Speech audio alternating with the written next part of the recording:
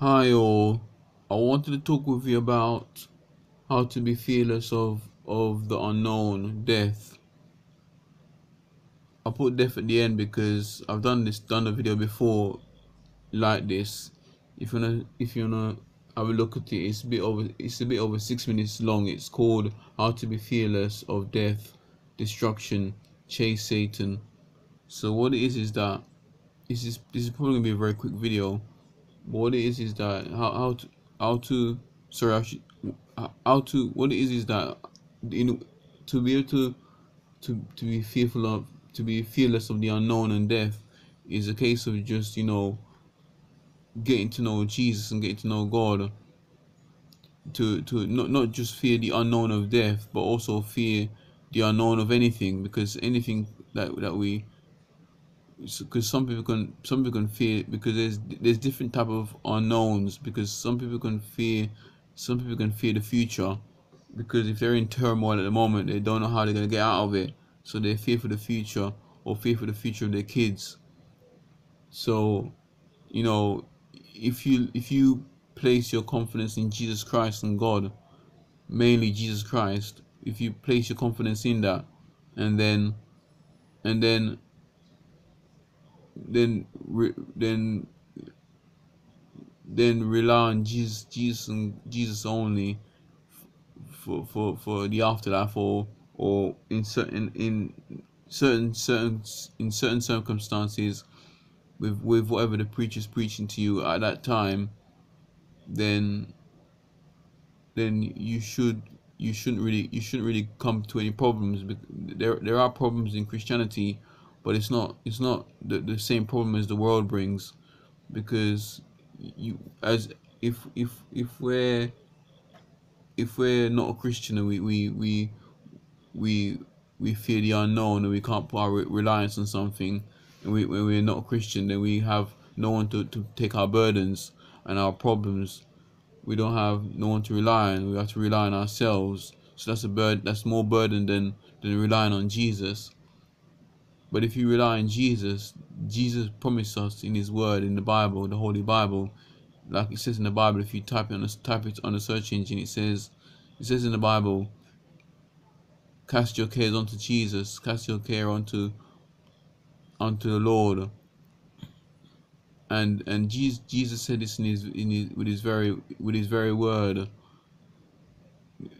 Jesus, from what I vaguely understand, said this in his with to his said this to his disciples, to the very to his to out of his very lips.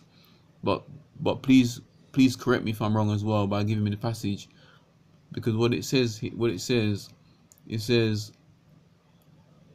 take my burden. My burden is light, it's easy. Take my yoke upon you, it's light, it's easy. That should be in the New Testament. I know that for sure. It's in the New Testament, and it talks about you will find rest in me. My burden is easy. My burden is light. Take your yoke upon me. Some translation will say. I don't wanna pull up scriptures. I don't really pull up scriptures anymore nowadays, because of what the Lord has been directing me to do. I think the Lord has just been directing me to just to put it out there, put the message out there to the viewers, and then if anyone wants to scriptures, they can type it on the search engine. So that's the fear of the unknown. Not just that, to add to what I've just said about Bible notes. When I pause sometimes my videos, I tend to not recall or preach properly of continuing on from where I left off, because it takes so long to actually retrieve the message online or wherever I find it, mainly online. So the next one I want to move on to is death, which I've covered a little bit of it already. But to add to it, you could say that same burden in the Bible, where it says, cast your cares and burden onto Jesus. Take my yoke, it's light. My burden is easy. And I think there's a part in the Bible where it says, you know, where it says, I don't give burden like the world gives. My burden isn't the same as the world, or something similar. But I think I am wrong. I think I am wrong about that. But I'm not going to pull up any more scriptures. But with death, you can use that same scripture and say that, you know, because I'm approaching death and my time is coming soon, you can, or we can use that to say that I'm going to place my trust and confidence in you, Lord Jesus. Because if you if you if you understand John 3:16, which is a very popular verse with every Christian and every believer, you can use that as a confidence builder and a sure confidence of the afterlife, because it also talks in the Bible that it talks about in the Bible that when we I'm not gonna pull that one up because it hasn't come to my mind. But if you want to find it about if you want to find it for you, I can find it. It's about, yeah, it's about when, yeah, I remember it now. It says absent from the body and be present in the absent from the body to be and to be present with the Lord. To be absent from the body is to be present with the Lord. But I'll pull up that scripture if you want me to whenever you reply.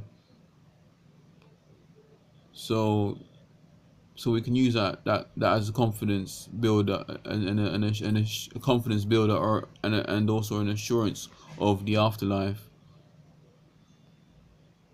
So that's really all I have to say. And just before I go, let me just pray for those who are fearful of the unknown and death as well.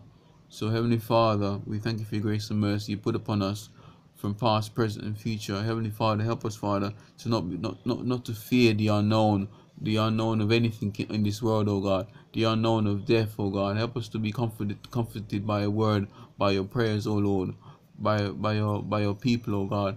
Help us to be strengthened by your by your peace, that you put upon us, oh God. We plead the blood of Jesus Christ in that situation that will cast out all fears, oh God, and help us to be comforted by your words, oh God, by what we hear, oh God, by prayer, or by meeting with one another and discussing these things openly, as we already have done and will do, Father, for the future and present day.